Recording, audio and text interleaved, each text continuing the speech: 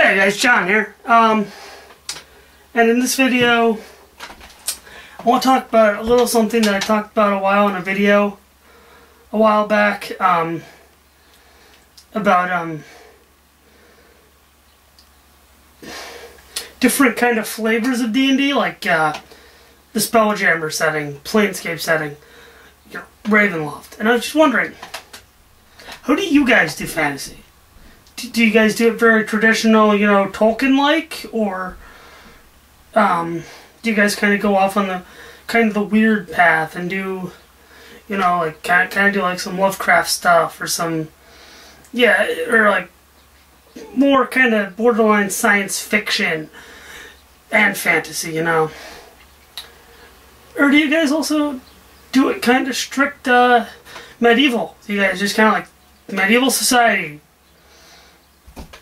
You do this, like, is it something like that, or I'm just wondering how different people kind of treat fantasy, if they treat it kind of very, dark, like dark fantasy, like if you guys ever played the Witcher games, do you guys treat it like that, or do you guys kind of treat it like lighthearted, like kind of like The Hobbit? I would say, in this argument, I would say that I kind of fall more on the weird kind of like medieval fantasy mixed kind of science fiction kind of end, just because a lot of my stuff tends to be that way, and it's just because that's just my default mood. I mean, I grew up with watching TV with my dad, and what we would watch, we would watch Star Trek, we'd watch Stargate, Sliders. We'd watch all this science fiction programming, and then we would watch stuff like Hercules or Xeno Warrior Princess, that type of fantasy stuff. Excuse me as I take a drink of my delicious dew. It's delicious, and it comes from the mountain dwarves. Anyway, I have my window open. Enjoy that. Anyway, also, on that note, I've kind of also an idea, if you, like, and kind of where I'm getting on this, like, take things, you don't have to take things like, you don't have to have Spelljammers in your setting to make it, like a science fiction thing. I'm also talking about, like, the plots in your campaigns, or, the story. Are they very kind of typical fantasy?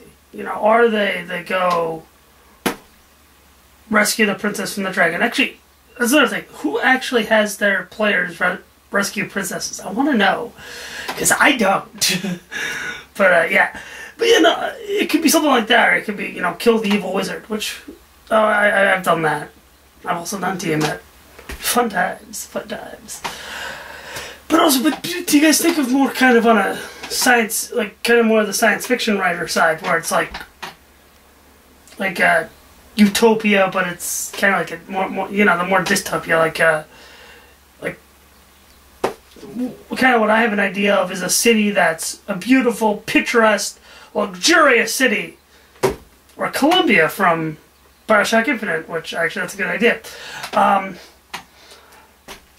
Where, it's this beautiful city, and it's technologically advanced, and in this city, there's magic and technology. However, they those people don't like each other, but it's also built on the back of slaves. But yeah, so it's this beautiful city, and they do great things in this city. However, there's slavery, it's bigotry, it's people are at each other's throats, mages and engineers don't, just people don't get along. Well, for the most part, like the big wigs, up at the top don't get along, but the people could care less, But and definitely I want to hear kind of twists you guys put on role-playing games. It doesn't just have to be D&D. Hell, you could put twists to Call of Cthulhu, they make their money off those things. But yeah, I really just want to hear what your idea of fantasy is. Whether it be, traditional Tolkien or crazy Gygaxian craziness. Exactly. And you can do that, you know, you can leave a comment down below, you can send a message to me, you can make a video response, that'd be really cool. But yeah, I want to hear your thoughts on this, guys. Anyway, I'm John, and happy gaming.